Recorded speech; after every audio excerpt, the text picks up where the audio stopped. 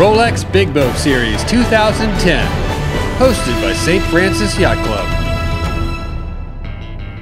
Hi, I'm Tucker Thompson, and welcome back to day number 2 of the Rolex Big Boat Series, one of the most challenging regattas on the planet here in San Francisco. But it's not just the conditions here that make it so difficult, as we found out from the competitors. No, the biggest challenge is getting the right group together that works together real well, and everybody backs each other up. And I'm coaching the warpath, so just trying to keep them going the right direction, which is tough, on land and on the water. I work for St. Francis, so I'm just getting the boats in and out, getting them around the course is keeping me busy. One of the biggest challenges is making sure you have the absolute right gear so you stay warm and dry in this area. Unbelievable sailing conditions. Yesterday came in like a drowned rat because the water was crashing over me the whole time, but it was fantastic. Biggest challenge of doing this might have been getting the 2 days off of work.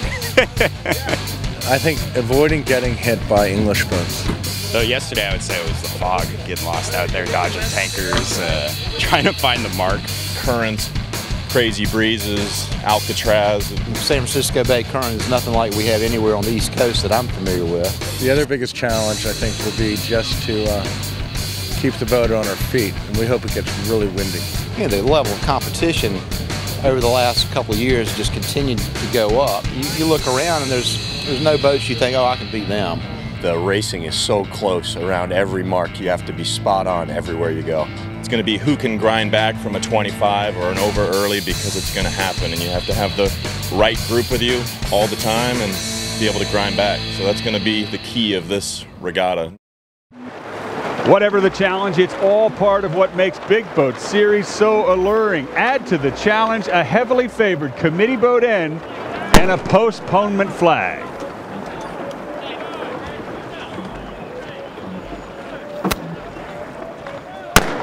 A big right-hand shift will make this fleet start again.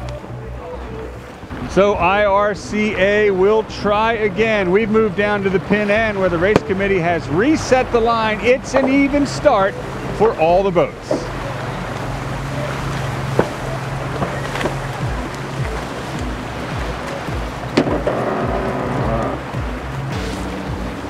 Vincentori fights for the right side end again and gets it. IRCB is off the line next. Swiftsure, good start at the pin, currently leading the division.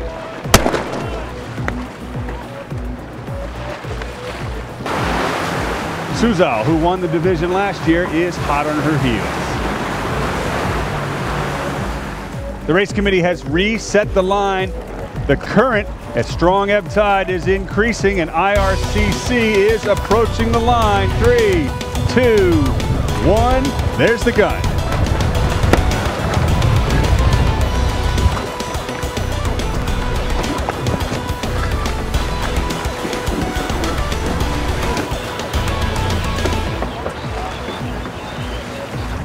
And the pin looks popular for the One Design 35s. Don't be over, hold it down till the last second. Bows go up.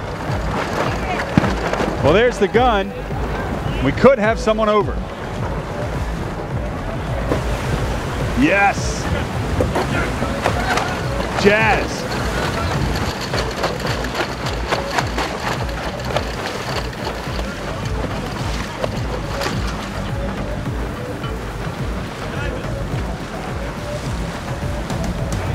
Rough way to start the race.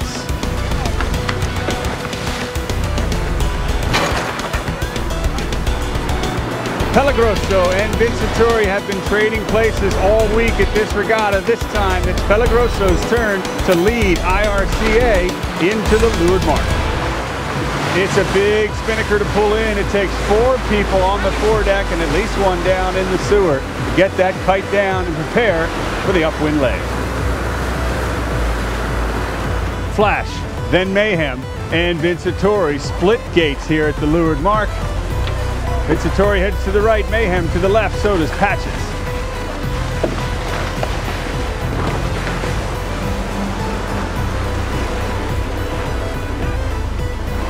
Lanny Spond and crew are making it look easy in IRCB as they head downwind aboard Cocopelli.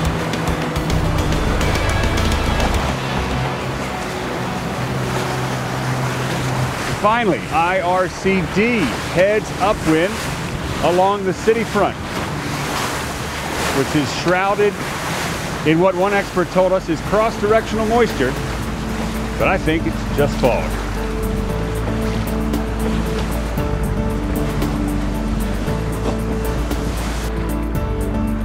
One Design 35s and IRCA overlap with themselves as the breeze drops here at the top of the racetrack and the ebb tide increases.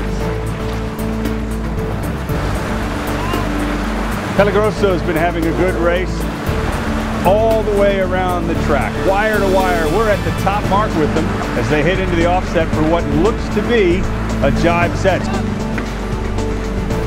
Beautiful job.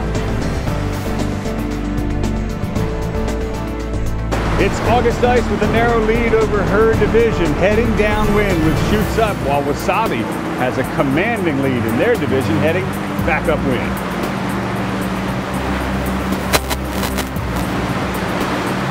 It's Double Trouble who slipped inside to give August Ice trouble at the leeward mark, and correction, Wasabi is in this division.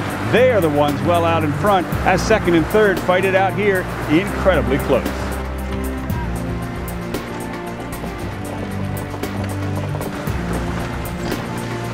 Some of the tightest action all week is in the One Design 35. Jaja takes an inside track. There's more breeze towards the shore.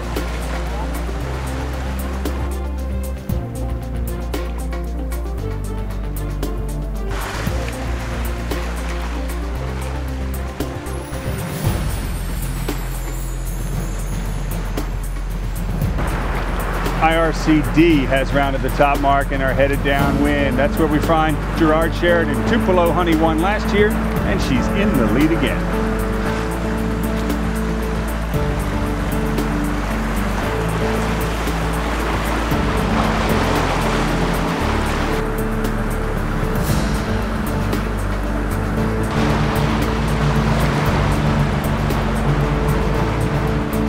Heading towards the bottom of the track, the breeze has picked up and so has the boat speed for Wasabi, looking strong.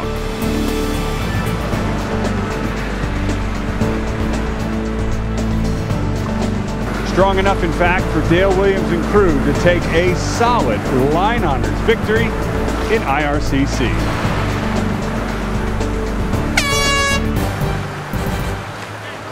A lead like that would not be possible in a jam-packed fleet like these Melgus 32s. Race number 2, and they're off.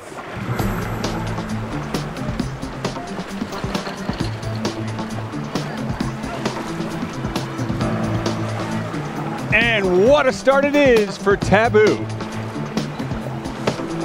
After the 32s, the J120s. Chance looks like they've got the pin end nailed perfectly. There's the gun.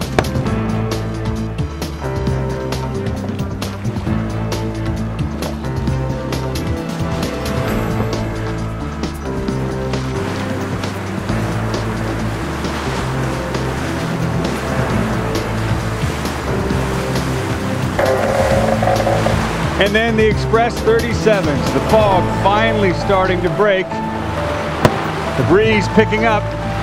This fleet is off. Tommy Richards and Bill Bridge like this left-hand end aboard Golden Moon.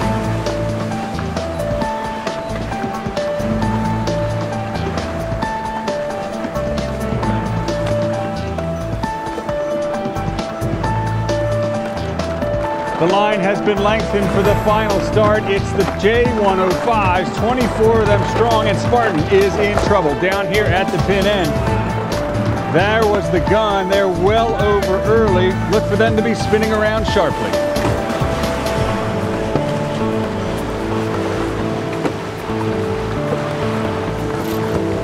And there it goes. They waited for the call from the race committee.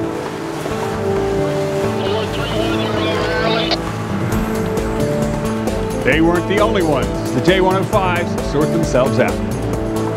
With a now flooding tide, the entire fleet tacks onto port and heads for Alcatraz, including division leader Bruce Stone's Arbitrage. While those in the second row fight for clear air. kite action in the Melgus 32s on their way downwind. Everybody's on their A game with the upcoming World Championships here next week. And it's Blixen again out in front.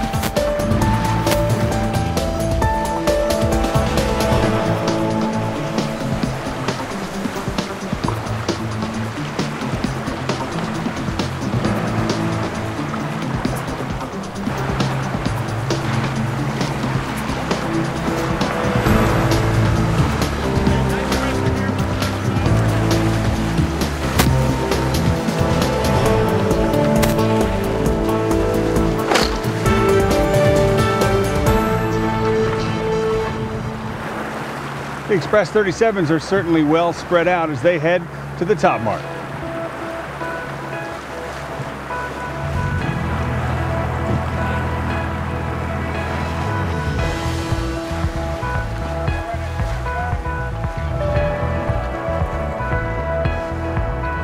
And it's back downwind for the J120s. Donald Payan's Dayenu holds on to a tight lead just in the 120s as they head to the leeward mark. Back upwind and the top J105s approach the top of the course.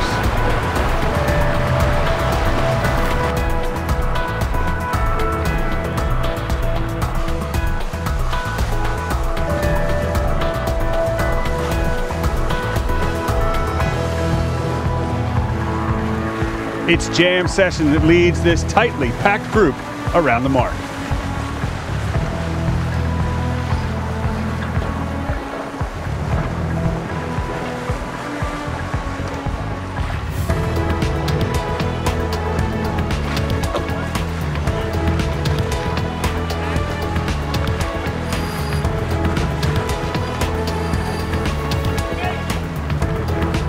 Pinned out above the port tack ley line is a tough way to approach the mark. 3 of them do, while Brian Porter's Full Throttle leads the Melgus 32s.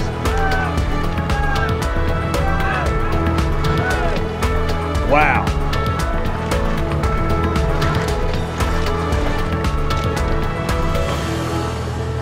It's a crowded downwind run to the finish.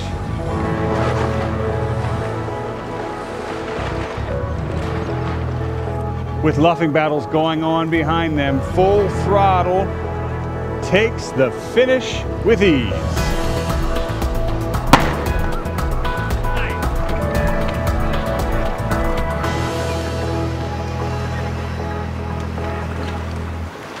Well, we've now officially passed the halfway mark here at the Rolex Big Boat Series, and so far the biggest challenge for the fleet has been the fog and the light conditions. Who knows what tomorrow will bring, but one thing's for sure, we'll be right here to bring it to you. For now, I'm Tucker Thompson. Thanks for joining us.